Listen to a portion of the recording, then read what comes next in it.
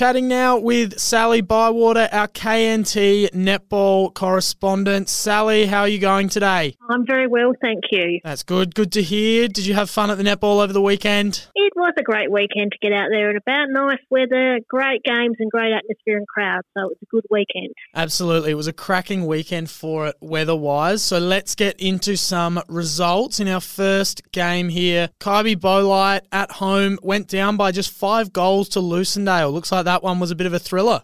Yeah, nice, great game here. So Kybe obviously having that 1-goal win through the last week and coming up against Lucindale and had that loss against Keith. We thought they'd bounce back this week and that's what they did. So a huge second quarter by Kybe and they were 6 goals up at half time, but a huge last quarter from Lucindale where they went up by 8 to win by 5. So a great all-round effort by both teams and a lot of positional changes and a great physical game. So it was great to see and 18 goals in a quarter of netball by both sides was great to see.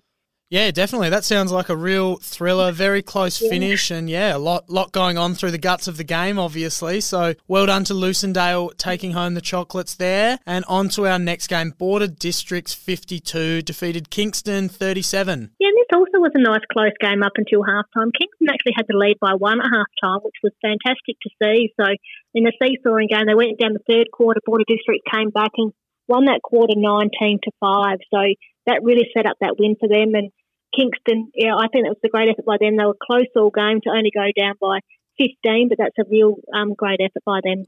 Yeah, Kingston had the 32-goal loss, I think it was, last week. So it looks like they've already improved from week 1 to week 2. Yes, absolutely. And they've got a lot of young girls in here that haven't played A-grade netball. So to get that exposure and come up and put up a great effort is great for our league. Absolutely, and Border Districts staying undefeated with that win, 2-0. And on to our next game, Penola 49 defeated Narracourt 41. So Penola top of the table with that win. Absolutely, they had a great game here. And again, this was a really close game all throughout. So Penola were up by 1 at half time and then, just went up by 7 in that last half. So they came back in that second half and really won. But Narracourt, again, they've got a different lineup this year as well and really putting it up to Penola, who I think will be one of those top teams this year. And Mundalla in their first game of the season getting the win, a very tight one, 36-33 over Bordertown, who are still searching for their first win, but they've looked very competitive in their first 2 games. They have, definitely. They've only lost their first few games by 3 or 4. So Mundalla in their first hit out, it took them a little bit to get into the game. So they were down by 4 at half time, but really came back in the second half. A great defensive game all over the court by both of these sides, and it was just going to be who finished off the better in the end, which happened to Mundalla in this game. Very good. And Mundalla next week will be taking on Keith, who are fresh off the bye this week. How do you see that game going? Yeah, it's been a different lineup this week. Mundalla and Keith have got a ladies' day out there this Saturday, so they're actually playing their game at 10:30 Saturday morning. So this will be a nice, fresh and early start for both of these sides, but I think Keith coming off that bye weekend and Mundalla having that one of their, I think Keith will get the win, but I think it'll be a great game and it'd be good to see some juniors out there to be able to watch this game. Yeah, that sounds great. Sounds like a good initiative there, Mundalla hosting that one. And on to our next game, Narracourt hosting Kingston. So both Narracourt and Kingston looking for their first win, and that one should be a nice, close contest. I think it will be. Narracourt, probably been quite close in both their games so far, and they'll be searching for that first win of the season, and Kingston have been competitive. So I think it'll be a great game. I'd like to see a great 4-quarter effort by both sides. I think Narracourt will get the win, but Kingston will put it right up to them. And Lucindale taking on Bordertown, that one in Lucindale. So Lucindale 1 win, 1 loss, and Bordertown searching for their first win. They are, and I know it's a big trip down there to Lucindale for the Bordertown girls, but they'll be raring to go. They've had 2 close games under their belt. They want to keep building on those efforts. And Lucindale had their good win last week. I think they'll build on that as well. So I think it'll be a great game, and Lucindale just edging Bordertown in the win. And Border Districts will be taking on Bywater, who both put on a strong performance in round 2 by the sounds of things. So that one should be a good game as well. Yeah, absolutely. I think it's probably a match of the round between these 2 sides. They had a ripper of a prelim final last year before they got into that grand final. Borders just won that one with Kybe playing a great first half and just not executing in the second. So I think they'll probably want to redeem those efforts. They'll be at home this week, so I think Kybe in a close one.